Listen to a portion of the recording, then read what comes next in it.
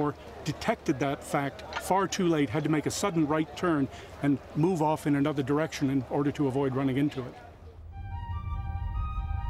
This risk of collision may explain why the layout of the royal tombs changed over the centuries.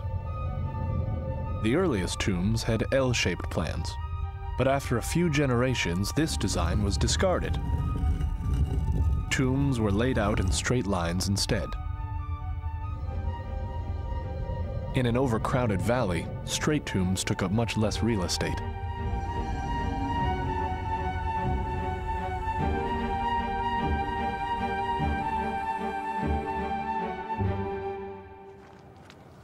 For the men who actually built the tombs, each week started with tools being handed out.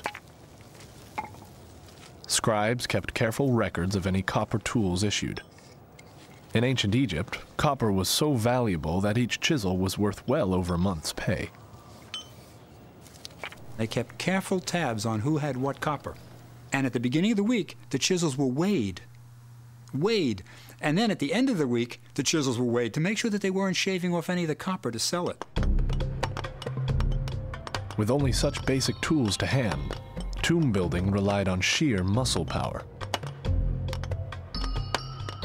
For the men at the rock face, conditions were tough. Imagine dust choking the air, the humidity at 95%, the temperature as high as you could almost possibly bear, stones falling about you, and of course a foreman who, by God, is going to get